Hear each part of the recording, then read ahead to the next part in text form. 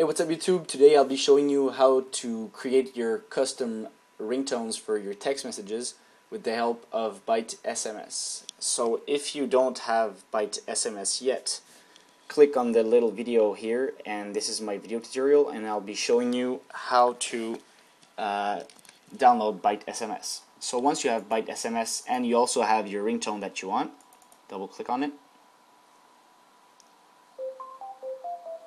And that's the ringtone I want for my text messages. So I find it in my iTunes, which is right here, and I will create a ringtone out of it. So if you don't know how to create your ringtones, check out this video, click on it, and I'll be showing you in this tutorial how to do it very easily. So once you know how to create your ringtones, right click on your ringtone here, create an AAC version out of it like we saw in the video. Then you click on show in Windows Explorer, and you see here your M4A file. You change the A for an R. Click on yes. Then you double click on it. It plays again, but it'll be in my ringtones right here. So what I want to do now is to go in your iPhone. Oops, I'm just hiding my info here. Go in your ringtones and you press on sync ringtones.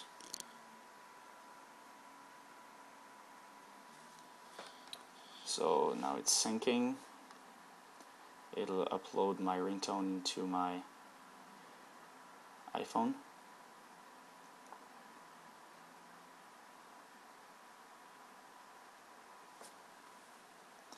Once the sync is complete,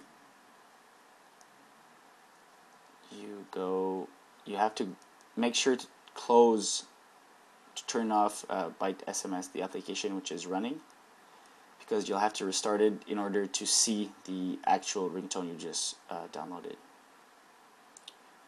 So, whoops, not a new message. You go into preferences, then you go down to ringtones, you click on default, and then from iTunes, and then once you're in, you can browse through your regular ringtones from iTunes, and there it is, the best text new ringtone, and I can select it as my default, and it overrides the regular ringtones in settings.